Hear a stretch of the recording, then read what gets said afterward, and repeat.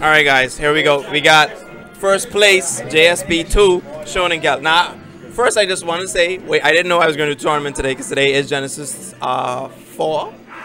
Right.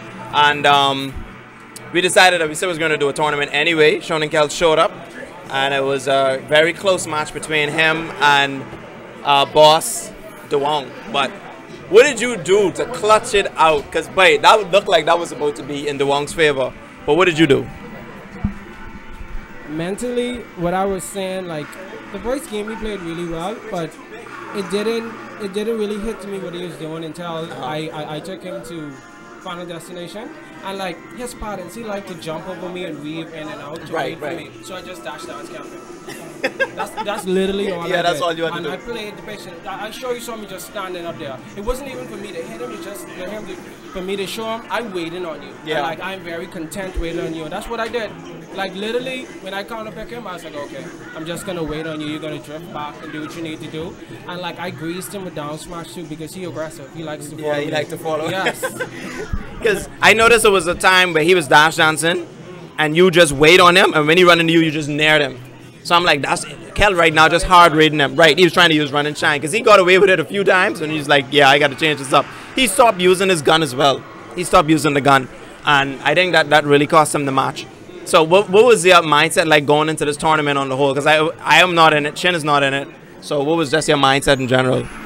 I mean, generally I love melee, so it's all about the homie edge. I'm in this mindset for 2017. Whenever I come to tournaments, win or lose, I just want to put on a good fight. So if I did lose to Wong just now, like I felt like I was playing good. So regardless, I think it's all about mindset because I was down, and instead of throwing in the towel, I just kind of like sat back and just I don't know. I kept my composure for the most part. All right. So you're having a good day today? Yes. Everything feeling nice. Your edge guards was on point. You beat everybody, I think. Did you play Holy Warrior today? Yes. You did? No. Yeah, they didn't play in tournament because his brother took him out twice. Right. So, I mean, and you just... Well, like, we were kind of expecting it. ShounenKel was just going to run the gauntlet. Everybody said, oh, this could be easy tournament. No Shin, no Abcool. But I'm like, nah, buddy. There's other top players in this community. So it's not just about Shin and Abcool. So we're about to play double. So you know who you're going to team with? Yes, me and Hidden is teaming. The infamous Hidden from Smash 4. The Camp Boys representing this round. So should be fun. We will probably go Peach Puff for the most part. So we'll see how that goes. All right.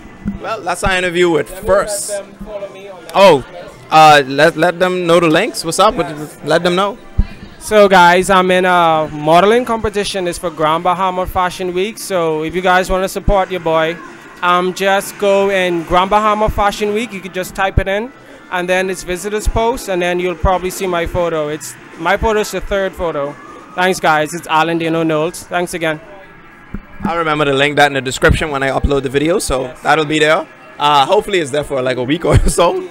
That's it though. But congratulations, first place, ShounenKel, destroying niggas, man. TMP, still being recognized. All right, guys, we're gonna do doubles.